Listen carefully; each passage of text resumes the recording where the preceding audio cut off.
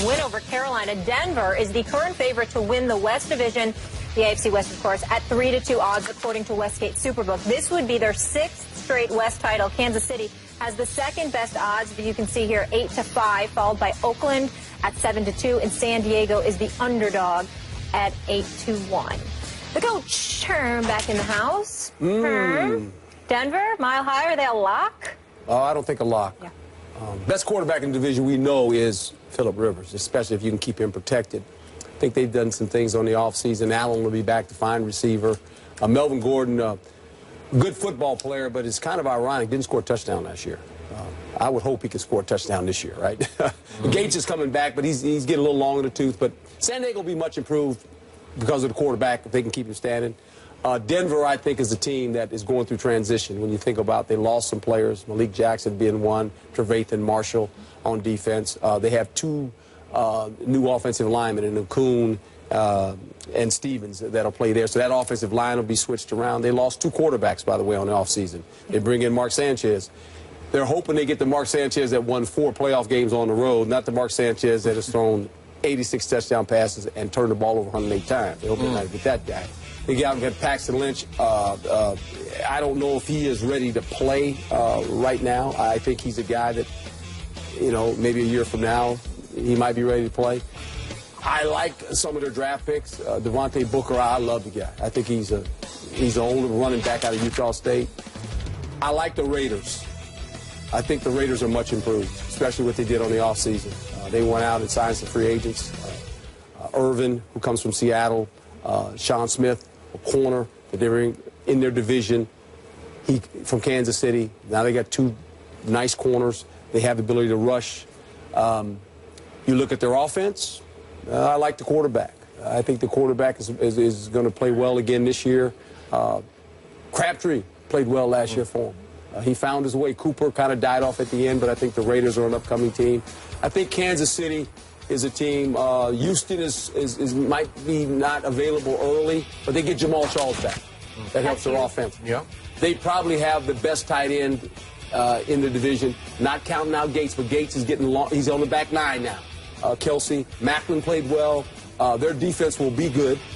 So I think it's a good division. I really do. I just think it's very competitive. But I don't think the Denver Broncos are a lock by any stretch of imagination. No, yeah, especially not a lock. Quarterback situation.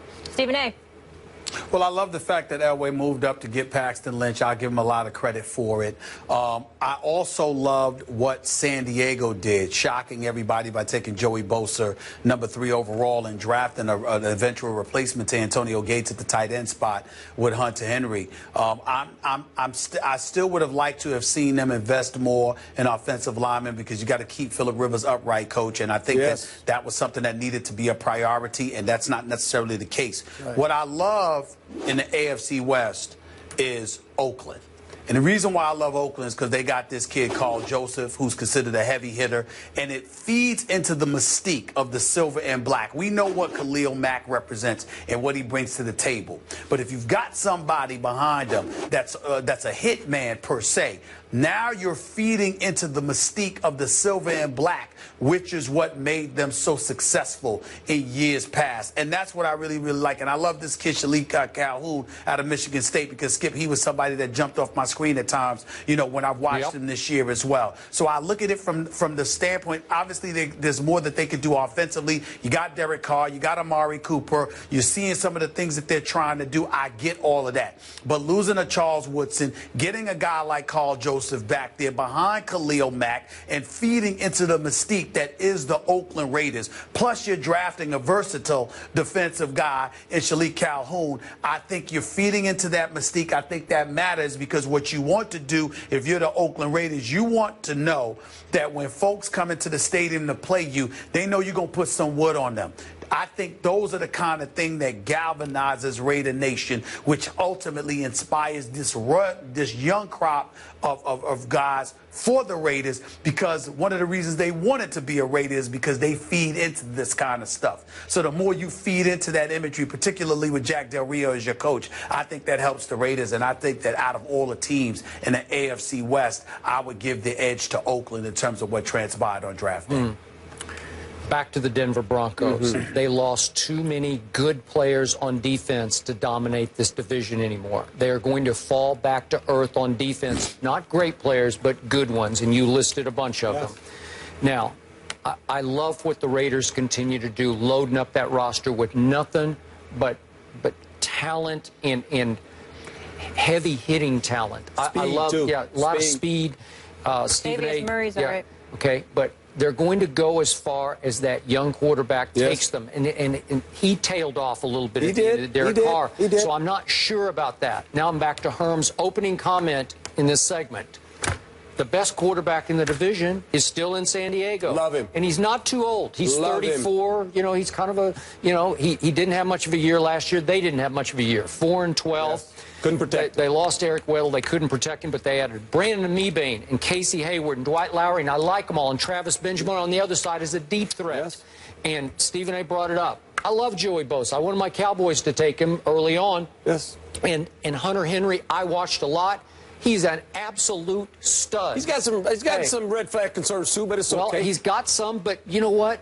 He's tall and strong, and he makes plays like crazy. He's a good player. And you put him with the aging Antonio, and you got Travis Benjamin flying upside, and you point out Keenan Allen's coming back, Stevie Johnson's coming back, Melvin Gordon's got breakaway speed. All of a sudden, you got firepower, man. I'm not counting out the San Diego Chargers to rise up and win this division next year. It'll be very competitive. San Diego always plays Denver good for some reason. They just have a knack of playing Denver good, and it's a shame because Phillip Rivers is in the back nine of his career, and you're watching a guy that has really been one of the top quarterbacks in the league. You want to get, I love to see him get back in the playoffs. You know, he's one of those guys that he makes you angry when you play him because he's that feisty guy. He's always saying, so I can remember, competing against him as a coach. I love competing against Phillip. I love the guy. I just loved him to death because he brought energy to the game.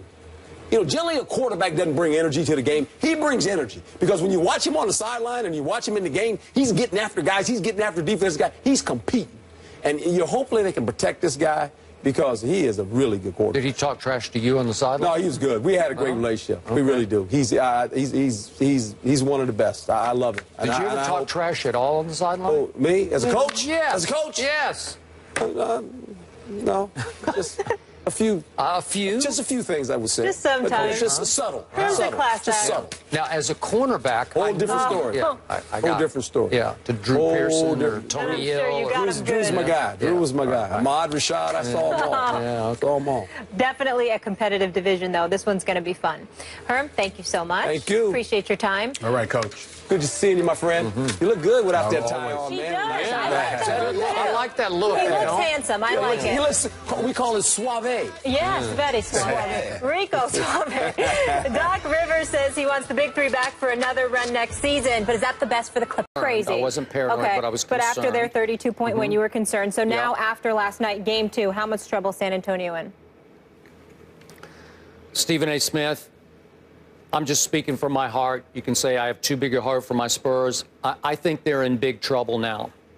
I thought this would be a home-and-home kind of series, which is why I went Spurs in 7 to win Game 7 at home. 4 home games they would win, 3 home games Thunder would win.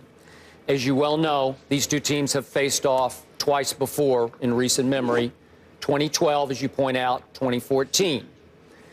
Both times my Spurs won games 1 and 2 at home, both times, and won them fairly handily, and went to Oklahoma City with a lot of confidence and got crushed in Oklahoma City. Maybe the script will flip this time, but I'm not sure about that because obviously in 2012, the Thunder put them out of their misery in 6 games at Oklahoma City. And then in 2014, my Spurs won one of the more miraculous road wins in Spurs history, maybe the most, was Game 6 at Oklahoma City in 2014 on the way to the title.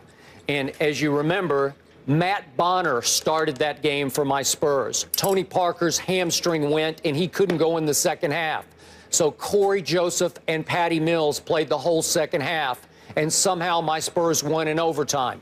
It was an upset. Ginobili made a huge 3 at the end of regulation. Kawhi had a huge chase-down block on Russell Westbrook in overtime and took the ball away from him. It was just one of those nights. Tim Duncan played huge in overtime. I'm not sure this team has that in it now. This team's better than that team was in 2014, but now you're going up to their lair. It's probably the loudest place. I know Oracle is loud too, but listen, that's a Thunder Den up there. It's a Thunder Dome. And I just don't know. I'm just not sure they can win one of these two games. And if they don't, they're going to come home down 3-1. And you want to talk about climbing Everest at that point, that's going to be tough. So I don't love their chances now. I do not believe that the Thunder are going to win both games in Oklahoma City. I think the Spurs will find a way to steal one. That's why I think this series is going 7 games.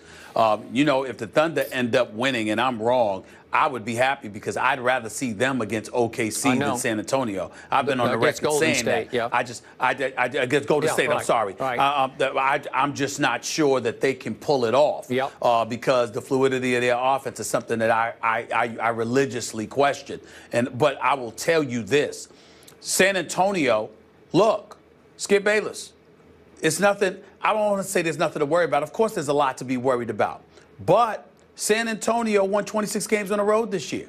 San Antonio is fully capable of going into a visiting team's, backyard and beating them, even if it's Kevin Durant and Russell Westbrook. I have no doubt in my mind about that. And so when I look at it from that perspective, you got to remember, Oklahoma City has had some tough games at home this year as well. It wouldn't surprise me at all if San Antonio ended up stealing a game in Oklahoma City.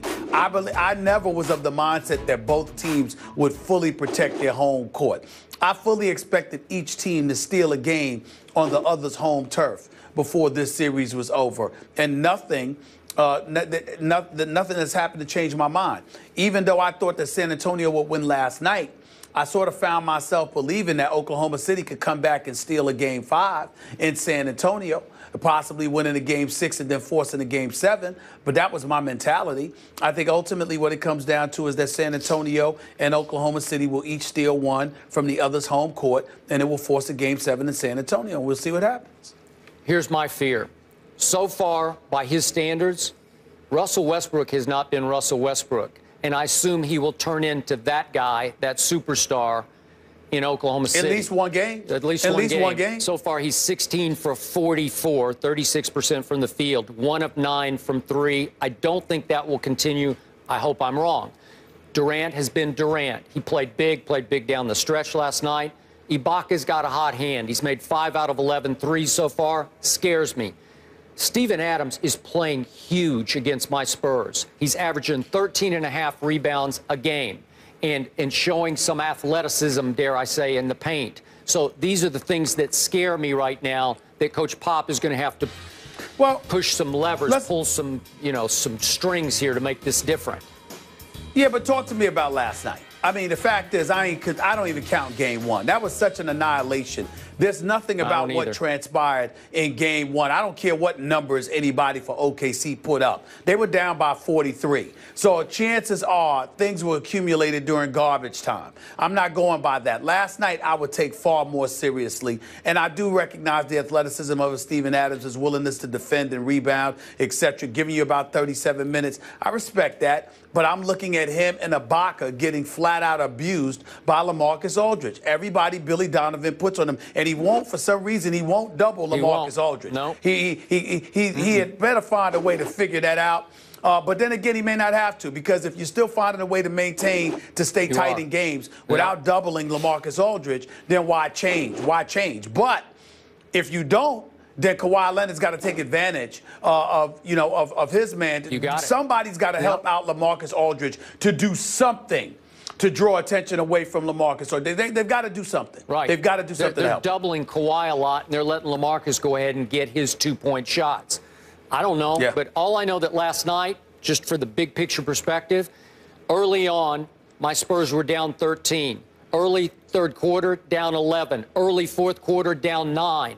That was all Thunder last night. I'm sorry. They just looked like the superior team last night, even in San Antonio. Yeah. Okay. 1-1. 1-1. We shall see. It feels like it's 3-1, but that's just me. With you, because it's you, because you're emotional. That's what you go through. Yep. Game 3 Friday, 9:30 on ESPN. It'll be good. Coming up, could LeBron and Durant be on the same team next season? One of the best players of all time would like to see that happen. We'll tell you who that is when we come back. First Take, just getting started.